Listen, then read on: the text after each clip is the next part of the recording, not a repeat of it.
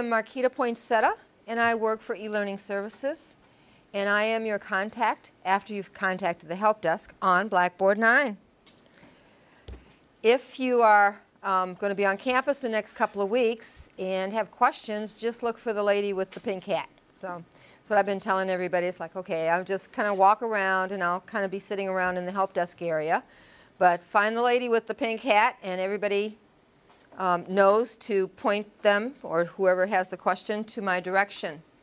That's not to say that I'm the only person. There are my counterparts within eLearning Services are also available, but I tend to be the one that just kind of, okay, go see her. This presentation, or what I'm going to take you through, is an hour and a half. So I need to make sure that you understand up front, this is not an in-depth, jump both feet into Blackboard 9.1. We're going to cover what is new and some of the differences, and then after these sessions are over with this week, then I'll start putting together the presentations to actually get more in detail, like for the Grade Center, for safe assignment, for those kinds of things. So this is not the last of it. This is just to get you jump started and into it. How many of you have used Blackboard before? Oh, okay, so you're familiar with the way it looked before we got 9.1. Blackboard 9.1 was turned on August 2nd. Now, if you had summer classes, you were still able to get to Blackboard 8, and they were still available, and will be available for, I think, like 6 to 8 weeks after the course end. So if you need information or need to export your information out of 8, remember that you can get to it by going to bb8.ltu.edu. Okay. When you enter my.ltu.edu in your browser, you will be taken to the current course or current Blackboard 9.1. But get excited. It is like going from a Pinto, for those of you who have been around a while and know what a Pinto looked like, to going to a Cadillac.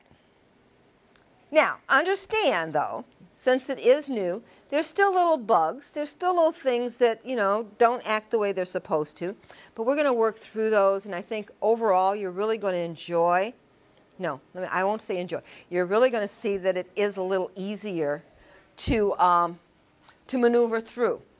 So, all that being said and done, let's take a look at the new Blackboard 9.1.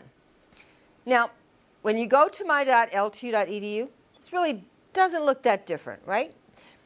We've tried very hard to keep it somewhat consistent. We don't want to shock you guys. You know, we don't want you to go into flux because it's totally different. Some universities, it is totally different.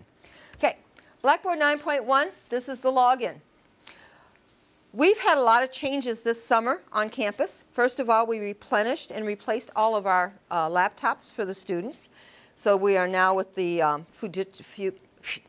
with those right there, and also gone from Windows XP to Windows 7 operating system. So that's a change, as well as Blackboard 9.1 is a change. And the last change is that we're trying to get to the final point of single sign-on, which means that usernames are now the same. Now, I used to put the initials in the 9-digit number. Well, for your email, for BannerWeb, and for Blackboard, your username is now your initial and your last name, 8 characters of your last name. Like for mine, it's M.Set. They couldn't squeeze that little A in there, so I have to deal with M.Set. If you have a last name that is probably others have on campus, you might be, you know, Johnson 1 or 2 or 3.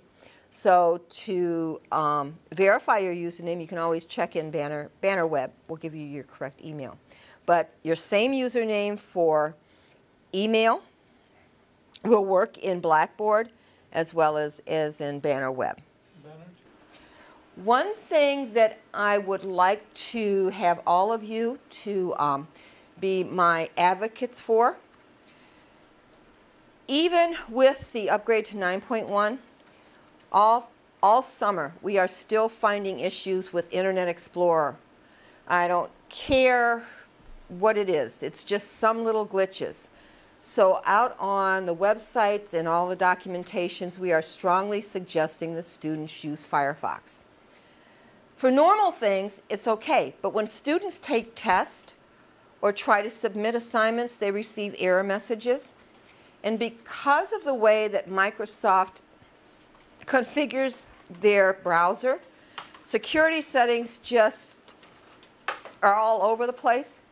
So to alleviate some of those problems, if you can suggest that students use Firefox, especially if they're taking a test or submitting assignments. I have placed a link to Firefox download if they don't have it out on the ltu.edu eHelp website. And all of the student laptops do have the Firefox as part of their image. So I'm on Blackboard 9.1. To access it, get to the portal, my.ltu.edu. I'm going to type in my username, Poinsetta. Type in my password, and if you haven't gotten into 9.1 over the summer or recently, your default password for 9.1 is your month, day, last 2 digits of the year of your birthday. Okay. So that being said, I'm right here at Blackboard 9.1, and I'm going to get ready to log in. So Poinsett, my new username. Click Login. Again, we tried to keep the way it looks very similar. You have all of the Blackboard tools and links on the left-hand side.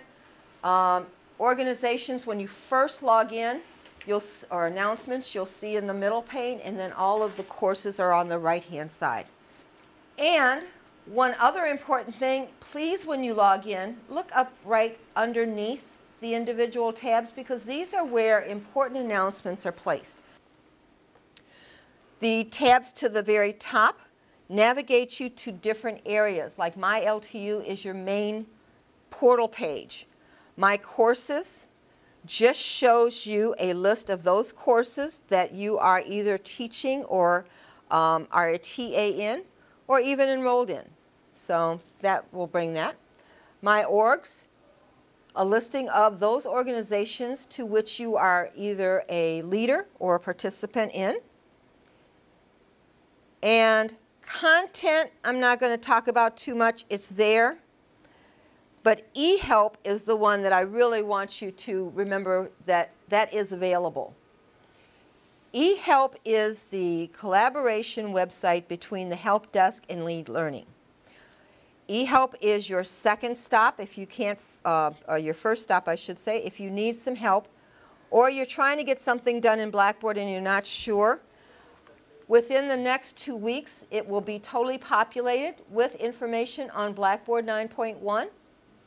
And I've split it up so that if you're faculty, you can click on faculty and it'll take you to that information that is specifically for how you do things as a faculty member. If you are a student,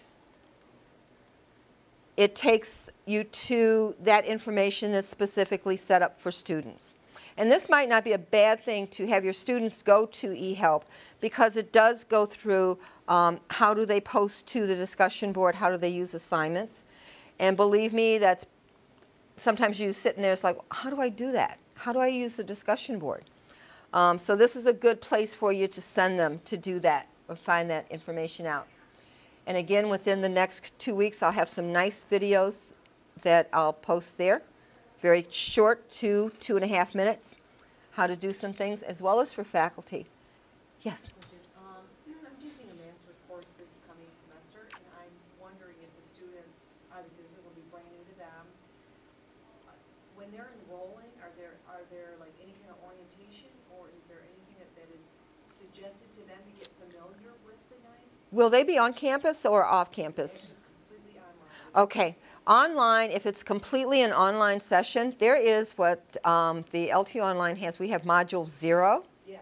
And Module 0 has that information for students, you know, how to get through an online course, the links to the eHelp area. Right. So yes, that is available. 4.9.1. 4.9.1, yep.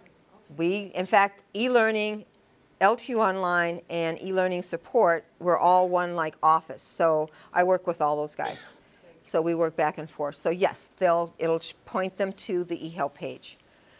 Okay, going back to my courses. I am going to go now into a course that I am teaching. So I'm going to click on my course. The first thing that I want you to notice is over here at the top right-hand corner, there's a little button called Edit Mode On. Default, I am positive, that should be on. Edit Mode On is the instructor view. So just so you know that if it doesn't look right or if you can't do something, go up to the top and make sure that Edit Mode is on. This is where it starts to look a little different. If you've used 8 before, you're still seeing your little menu tabs over here, and you're seeing the area over here.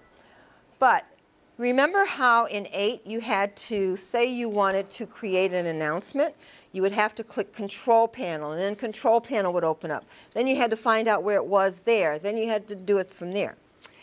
We made it so much easier for you guys. It's going to be so, you're going to so love this. It's going to so love this. Okay, announcements. I'm at the announcements area right now. I don't have to go anywhere but to create an announcement. As soon as I click on create an announcement from the tab over here, I can type in the subject. Whoops, if I could type and not move. And it's almost very similar to what you did before, okay? You have your options if you want to make it permanent or date restricted from until. Now this one is new. This option right here is new. And it's override user notification settings. That is a new feature in Blackboard 9.1. And I'm telling you this because I'm also going to tell you that right now it's not working. But what it does is the notification is a known bug within 9.1 that they are working on. So it probably will become available and fixed within 90 days. But with 9.1, as a student, I can go into my settings and I can say, I don't want to receive emails from my instructor. Okay? I just did too many emails. I can turn my email off. But you, as the instructor, have the option to override and send them an email. And it don't care what they said. Okay. But like I said, right now it's not working. The downside to this is, as well as notification is not working, this option is not working either to send the email. So if you put a check mark there, like some instructors email their students with the announcement, that option, you can put a check mark there from now until the cows come home, and the students won't get an email. So as a workaround, I'm suggesting that if you have that and you want to send the email to the students, do a copy of the announcement text itself, and then just, I'll show you how to go send email the regular way to the email to your students or all users in the course. That will work.